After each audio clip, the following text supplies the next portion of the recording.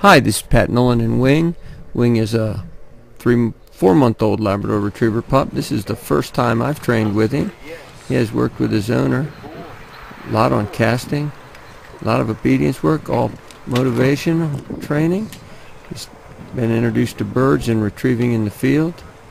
We're going to teach him to ignore the reward to get the reward. This is all from one training session, and there he's casting away from it, but you see he's chasing my hand. He believes the reward is in my hand. Now we're going to make sure that he knows it's in the pan. We're treating him from the pan.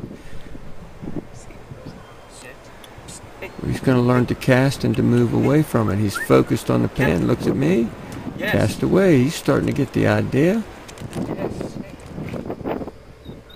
Cute little pup, very high drive, lots of fire. Tried to go to the pallet. I had told him to sit when he tried to go to the pallet, so I restrained him. Sit and focused on me, verbal marker and reward.